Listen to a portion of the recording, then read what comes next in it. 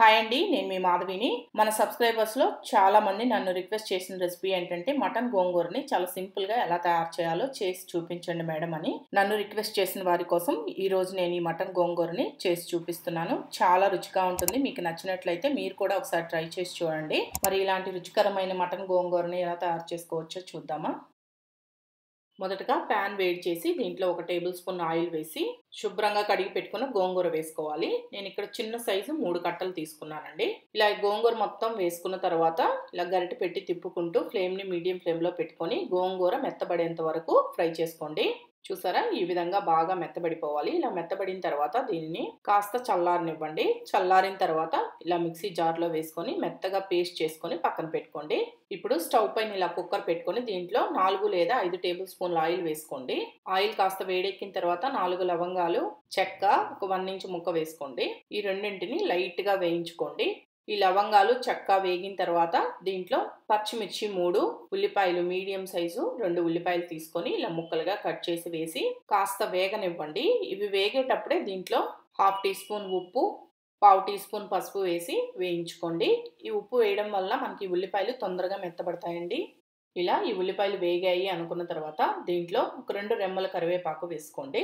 అలాగే 2 టీ స్పూన్ల అల్లం వెల్లుల్లి పేస్ట్ వేసుకొని ఈ అల్లం వెల్లుల్లి పేస్ట్ పచ్చి వాసన పోయేంత వరకు వేయించుకోండి.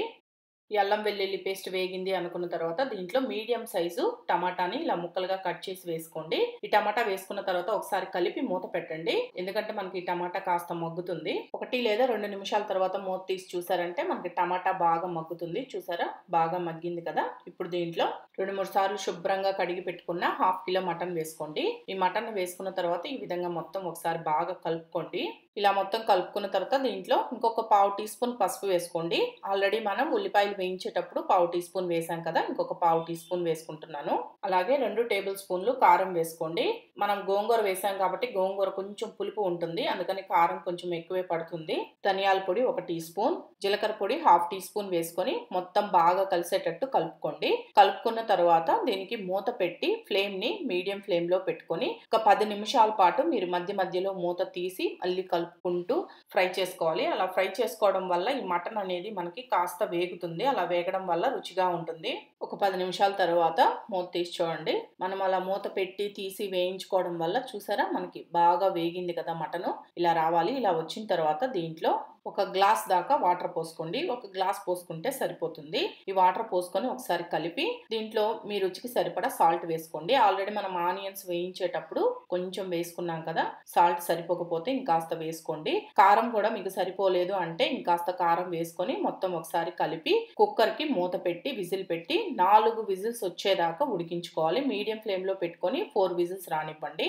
4 విజిల్స్ తర్వాత కుక్కర్ ప్రెషర్ మొత్తం పోయిన తర్వాత మూత తీసి చూడండి. మటన్ బాగా ఉడుకుంటుంది. ఒకవేళ మీకు మటన్ సరిగా ఉడకలేదు అనిపిస్తే ఇంకొక విజిల్ రానివ్వండి, సరిపోతుంది.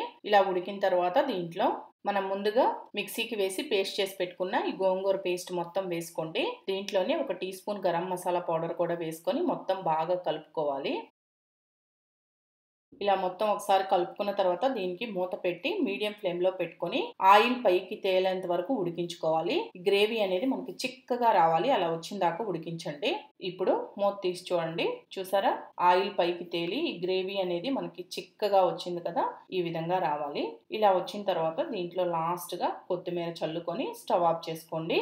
నాన్ వెజ్ ఇష్టపడే వాళ్ళకి ఈ మటన్ గోంగూర చాలా బాగా నచ్చుతుంది.